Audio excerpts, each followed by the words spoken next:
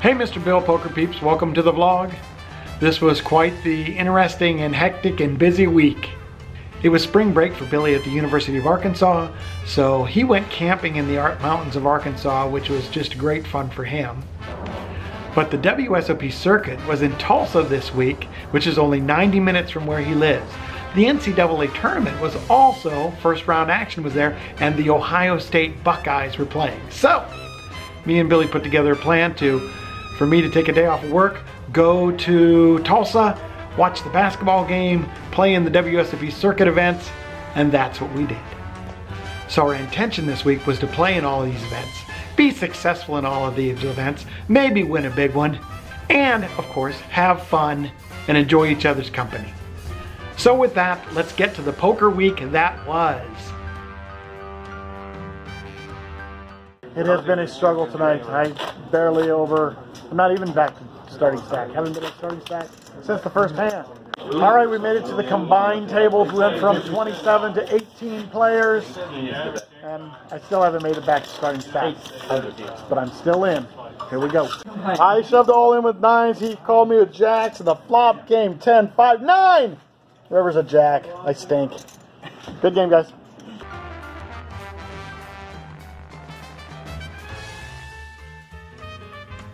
So first I played in the 6 max and did not do very well. I busted that. Was that your first World Series of Poker Circuit tournament? For this week, yeah. Yeah, but not your first one ever. Okay. I played one in Choctaw. Yeah, okay. So I wanted to play in the main. Billy wanted to play in the main. I thought I was going to buy directly in. Billy had the satellite in, so he played in the satellite. I won a seat in a $250 satellite. How many players were there? 56. And how many got the money? Or the seat? 6, they gave out 6 tickets and 7th got cash. Yeah, excellent job. That's amazing. So Billy got into the main event for $250.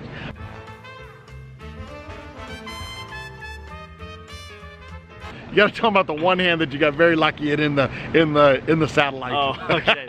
Early in the satellite, everybody was short. It was like a super turbo, so I got ace king in against pocket aces and 4 flushed him out. That guy was pretty happy.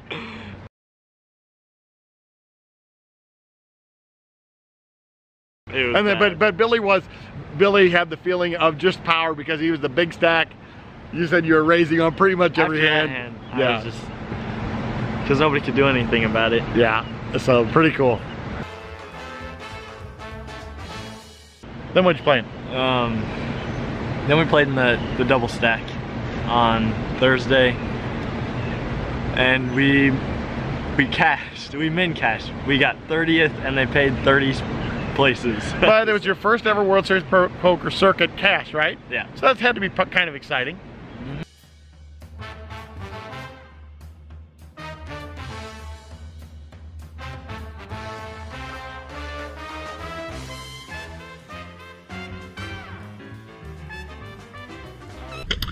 So the main event satellite, I was doing pretty well. There was only about 60 players that entered. They only started with 4,000 chips, and I had 12,000 chips. Blind levels were 150 and 300. It was only 30-minute levels, so pretty quick. I got ace of hearts, queen of hearts on the button. There was a limper. The middle position raised to 1,100. There was a caller. Then I shoved all in with my ace queen of hearts, and the middle position one original raiser made the call. He had pocket eights, I had ace queen. Unfortunately, the board ran out 2-3-2-5-5, and that really kind of hurt me. So I made it a bit longer until I finally got down to only 2,300 chips. I was in the +1. The blinds were 300, 650. I got pocket queens. The under the gun raised to exactly what I had, 2,300. I think he knew that. I made the call and the cutoff called. The flop with 8,250 in the pot was 10-9 deuce. Can't ask for any more of that than that when I have pocket queens. It goes check, the cutoff then goes all in, the other guy folds. I say something like, boy, I sure hope you have pocket jacks. And he says, pocket jacks? I said, no, I have pocket queens. He said, you're good. He has ace 10. The board runs out 7. Ace. Out of the main event satellite. Geez, I'd have gotten back to a decent amount of chips if I'd have won that one, but was not to be. Cash games, I ran ridiculously bad. Oh, I thought I was over all that kind of stuff. I'm not going to go over all these hands, but I lost with pocket sixes to pocket sevens when I flopped a set of sixes and he turned the set of sevens. I had ace king against pocket kings when I was the pre-flop raiser, and he smooth called, and the flop came king 3-3. And then finally I have pocket jacks, and then flop comes jack queen 4 7-7. He has pocket queens. I lost all three of those. Oh my goodness. It was actually quite a good testament that I didn't lose a whole lot of money on this trip, and we'll go over just a couple of those real quickly. I started up very, very well. I was up $250 in 30 minutes. I have ace of clubs, jack of clubs under the gun. I think I had about $1,200. I made it 30. The +1 called, a cutoff of the button called. The flop, 127 in the pot, came ace king 3. I made it 45. The P1, who was an aggressive Asian guy, makes the call, and the others folded. The turn was a 7. I made it 90. He raises me to 200. I don't really like it, but I don't think I can simply fold at the first sign of aggression, so I make the call. The river was a 9. I checked. He bet 250. Usually this is one of my biggest leaks right here, is I make calls when I am more than likely beat. So I made the fold. I was actually pretty proud of myself. I wanted to see what he had, but I didn't make the call. Again, that's a big leak of mine, and I'm trying to get better at it. Right or wrong, at least I didn't lose my money calling when I was more than likely beat. So I played 3 or 4 sessions of cash, and basically the entire plus minus on the cash came down to a single hand. It's about 3 a.m. in the morning, playing 2-5. Our table of 5 joined with another table of 5 that had Moneymaker and a couple of the young pros, and they had really big stacks, 6,000, 4,000. A couple of guys on our table had 3,000 and 4,000. So for a 2-5 game, which was capped at 1,000, it actually was very, very deep. And every time Moneymaker in his game, the game becomes very, very loose. Chris likes to mix it up. He likes to put pressure on people, and this game was no different. Very, very loose, aggressive game. So I'm on the button with ace-4 of diamonds. I was straddling. Pretty much every person straddled the button. So it's $10 straddle almost every single hand. This particular hand, the under the gun raised to 35, and then it went 7 players at $35. So on the flop, there's $245 in the pot already, and it comes 6 of diamonds, 8 of diamonds, 2 of clubs. Pretty good flop for the ace-4 of diamonds. Our aggressive Asian friend was in the +1. He bet leads out for 200. There was then a short stack in the hijack who went all in for $605. Next guy tank folded, and I shoved it in there, 685. Okay, I hope you guys will find this next part interesting. I'm going to tell you how I estimate my EV in this particular situation. So calculating the EV against only the hijack, I give him a range of basically, after the shove, any 2 pair, any set, any diamond draw, and any open-ended straight draw, plus over pairs of 9s and 10s. I don't give him jacks through aces because he would have raised pre-flop. Pro Poker Tools says, given that particular range against ace-4 diamonds, ace-4 diamonds is actually a 55.58% favorite. When you calculate that EV, it's actually plus $314.85 every time you make that play. Very, very good. Now calculating the EV if the first player who bet $200 actually shoves behind. I'm giving him almost the same range. Any 2 pair, any set, any diamond draw, any straight-ended, open-ended straight draw, but I'm giving him all over pairs because he was the initial raiser. He still has aces, kings, queens, and jacks in his range. So ignoring the fact that they actually should be another EV calculation for the side pot, but it's so small it's irrelevant, against both players, I am a 38.47% to win. So when I do that EV calculation, it's still plus 162.18. Again, very, very good. Now, could these calculations be flawed? Of course they could. I'm assigning them a range. I'm not taking into consideration other players who weren't already in the hand that still had a chance to come in. The small side pot that actually I'm not doing those things. So this is just an estimate Turns out it's pretty darn close. He comes back to our Asian friend. He said, hey, let's gamble. And he puts it in there.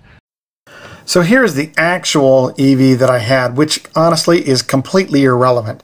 When you make your decision, you have to make it based on unknown factors, like you don't know what cards they have, so you're assigning them a value. But here is the actual EV. It turns out I was plus $200.11 every time I made this call. So again, very, very good. I would take this pretty much every single time.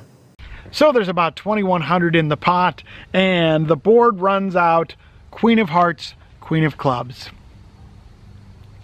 The Asian guy had pocket nines. The other guy had 2 3 of diamonds for a lowest pair and a flush draw, and the Asian guy won. Friday night, Billy and I went to the Bach Center to watch the Ohio State Buckeyes play the Iowa State Cyclones in the NCAA tournament first round.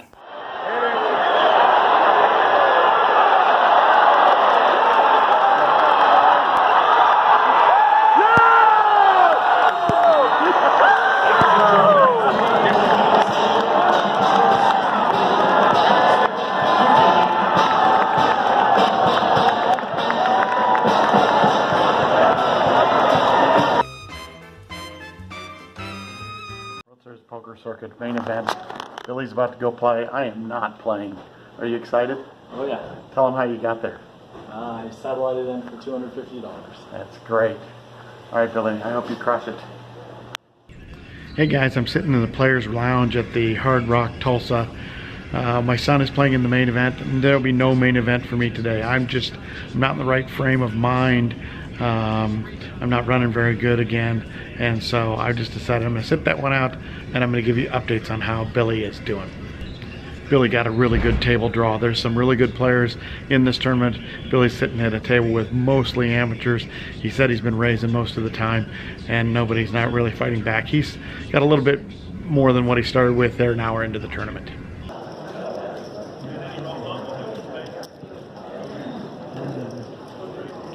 Well, Billy really might be the chip leader at his table.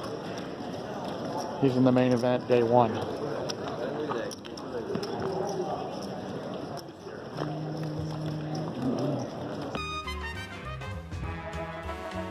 I'm going to play in a smaller tournament today. That's just a little simple 250.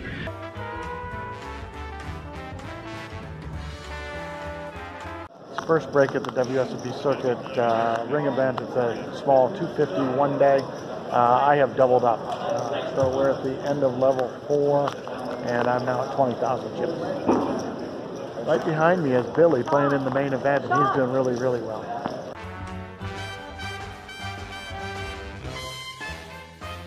WSOP Circuit Turbo. We are at the dinner break. My guess is we're at about 50 some players. I think it's going to pay about 24 players. So we're all down to about, I don't know. I have 20 big blinds, and I feel like I'm doing okay. So it's really, really a turbo. So we came back from dinner break with there's about 50 players left. I'm in middle position 1, 28,000, and the blinds are at 500, 1,000, and 100. And I wake up to pocket aces, yay me. When I raise it up to 2,800, the hijack then shoves in for 6,200, comes around to the big blind. He shoves all in for 23,000. Of course, I snap call. The hijack has pocket tens. The big blind has king of clubs, queen of clubs. The flop, 10 of diamonds, 9 of clubs, 2 of clubs. It simply can't get any worse than that. The turn, 2 of diamonds. So now the hijack definitely wins the main. And the river, 5 of clubs. Big blind beats me on the secondary pot, which was much, much bigger, and that hand really, really crippled me and hurt me. And in fact, in 2 hands later, I got it all in with king jack against queen 10, and a 10 hit the flop, and I was out of the WSOP Turbo, otherwise known as the Lil Peepee.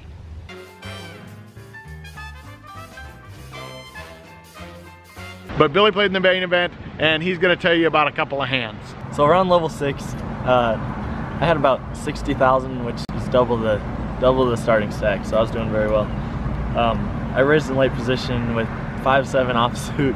I felt like I could pick on the blinds a little bit, so I raised. The guy to my left on the button called, and the blinds folded, so we went heads up to the flop. That was ace 4 deuce. So I had a gutter ball. Ace high board looks good for me, so I bet 1100 into a pot of like 3,300 or something. And he called. The turn was the 5, so I paired. But I'm never good here, so I decided to bet again 3,200 or so, and he called. So at this point I'm putting him on a single ace. The river was a 9, offsuit 9. So I know I'm not winning here, so I can either check and give up or bet, but I think he's calling pretty much any normal bet. So I decided to overbet the pot. I bet 20,000. Which did that put him in? I was sweating Billy on this hand, and I thought he had ace of spades, 10 of spades, and when he shoved, I said, "Are you crazy?" I didn't realize he hit. I bet 20,000. He thought it was a pretty good play, though. I like a couple minutes. And he questioned you. He was asking you questions, trying to get you information. I just wasn't reacting to anything. So he eventually folded, though, so we got it through.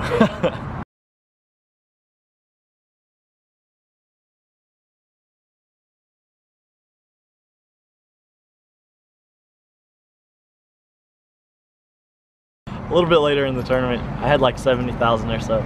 I have ace of clubs, 10 of spades, and the cutoff I raise 2.5. The button calls, who had been playing kind of crazy, very loose, so we went heads up to the flop, the blinds folded. The flop was queen, jack, 3 of clubs, and I had the ace of clubs, so this is pretty good for me. So I decided I was going to check raise the flop. He had been just calling down any normal size bets, so I was gonna check raise. So I checked, and he unfortunately checked behind, so we didn't get to do that. But the turn was a blank, so I bet 2,000, and he snap raised me to 5,000. So I thought for a second he had about 25,000 behind, and I am not folding the ace of clubs, and I can't really just call here. And I can rep the nuts pretty well right here, so I shove all in, and he disgustedly folds his hand.